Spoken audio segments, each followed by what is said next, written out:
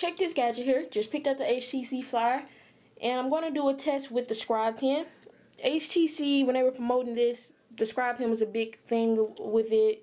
You know, the ability to write, have it record your notes and remember what you're writing, all that thing. They kept on making a big deal about this pen. However, they didn't include it with the US version, and the pen is an accessory item for $80. So, is this worth the $80? Should you get this pen for the $80? Is it a good writing tool? You will definitely have an answer by the end of this video. Now, if you're like me, I'm a student, and I wasn't necessarily getting this to take notes in class just because I know, you know, they wouldn't keep up. I take notes on my iPad by typing it, but I do take a lot of notes, you know, just random notes and things like that. So, ideally, I wanted to get this to, instead of have a notebook, to have all my notes in here. Now, I will say that I would just let you know this right off the top. If you were looking forward to writing notes on here, this is, you want to stick with pen and paper, basically. If you're an artist, architecture, you know, things like that where you need to draw, do graphs, stuff like that, then yeah, the pen is helpful. If you're going to be typing your notes and then just using the pen to draw like graphs and stuff like that, then yeah, the pen is helpful. It's a good drawing thing. But as far as writing like pen and paper, you just want to stick with pen and you want to stick with pen and paper, or either, you know, just get a capacitive stylus and use it on like an iPad or a Zoom or something like that. So let me show you the stylus. So this is my stylus for the iPad, and this is how all of the capacitive stylus are, with the fat tip, things like that. This particular size I have is comfortable to hold. Some of them are short, like the Target's one. They have a short one that's not so comfortable. This one's comfortable to hold, just like the scribe pen is comfortable to hold. As you see, aluminum, has a thin tip, has the button for highlighting, has the button for erasing. I like the erasing button. That's pretty handy. It takes a quadruple A battery, which they include for you. So, but it's aluminum, lightweight, you know, nice feel. And so is my other stylus. This is a stylus by Young Life. Picked it up off Amazon. No more than 10 bucks versus 80 bucks. And I will show you later on that they're pretty much capable of the same thing. So, this is a stylus scribe pen. Because of the thin tip, you know, you would necessarily think it's good for writing. And you know what I noticed in all the demo videos that all the HTC Flyer was doing, they never set the device down and tried to write like, you know, like you would write on pen and paper. They always had it in there just scribbling on it really quick, you know, just scribbling. But they never really tried to, you know, write. So I wasn't able to know if it would be a good writing tool until I basically had to test it out myself, because all the videos, they just kept on scribbling. So that's what I want to do for you guys. I'm going to test out, show you on how it writes on the Flyer, and then write the same thing on my iPad, and basically show you that, well, you'll just see. So let's get to the video. By the way, just so you know, neither of these devices have screen protectors on them, so this is writing strictly on the screen. I'm just going to write, this is a test. Now, one thing that you will notice, and you might heard some other people say, if you go ahead to, you know, write like how you're going to write on the paper, you will probably get the keyboard popping up the first time, the first couple of times. As long as your pen is touching it, the keyboard's not going to pop up. But you know, it's natural for when you go down to start writing that your wrist hits the canvas first. So the keyboard's going to pop up, and that can be annoying. So hopefully they come out with a fix for that. But I'm just going to write, as you see there, keyboard popped up. But if it pops up, you can just start writing. But it made a mark down there for whatever reason. So you can I'm just going to erase that and try this again. I'm just going to write, this is a test.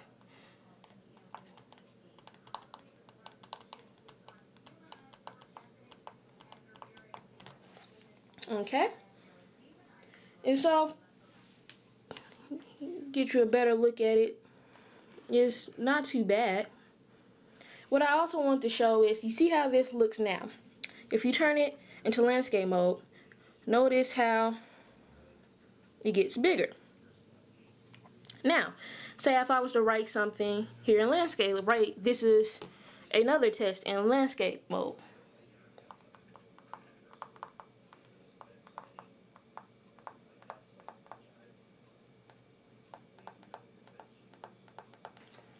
Okay, so I wrote it noticeably smaller. When you flip it back into portrait mode, notice it's noticeably smaller. So I just wanted to point that out just for people, you know, so they would know that your text is going to change when you're writing in the different orientations. So you see that this is a test. Another thing I want to point out that I noticed when writing is if I was writing, I noticed this when I was writing towards the top, my wrist was on the thing. If I was writing a line, sometimes it wouldn't make the keystroke. So I'm not sure what that was about, and it just wouldn't make the mark.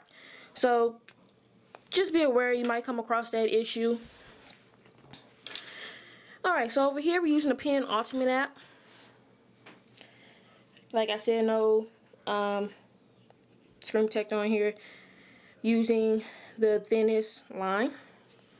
Alright, so just gonna write, this is a test. Just gonna write, and then this is, or you know what, I'm gonna flip the orientation, since that's what I did for HTC Flyer.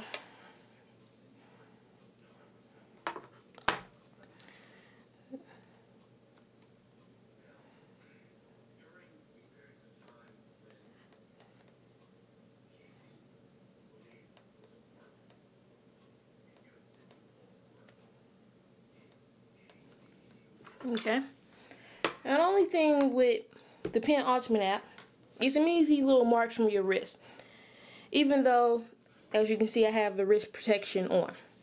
But you still get those little marks, so that can be slightly annoying, but I can definitely deal with that considering I only paid $10 max for this and I paid $80 for the scribe pen.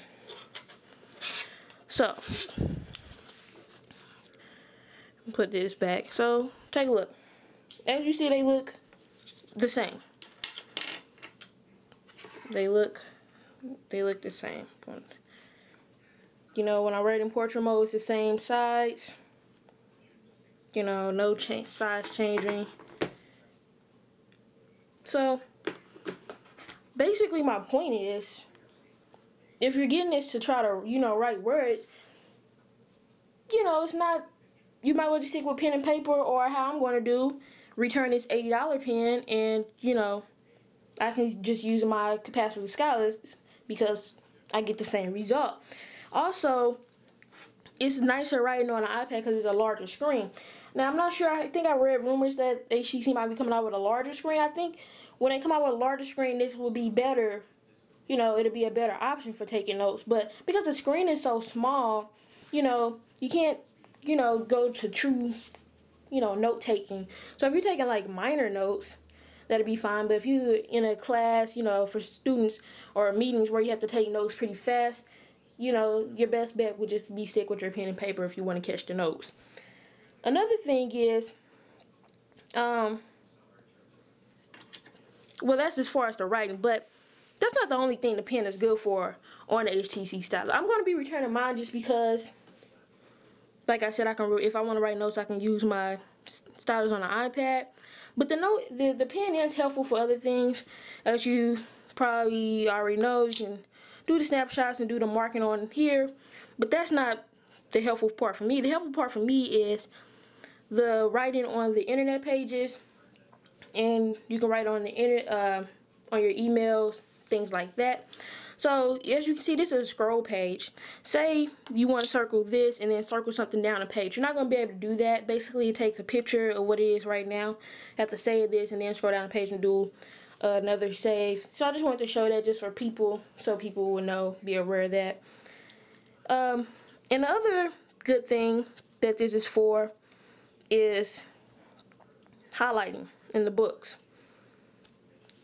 Now, I wouldn't necessarily be highlighting the books, but I think you can do this with PDFs too. I haven't put any PDFs on here yet, so I can't tell you yet. But you can highlight on here. You can also write on here. But I won't be able to tell you about the PDFs yet. I want to say you should be able to ideally do the same thing on PDFs. I really hope so.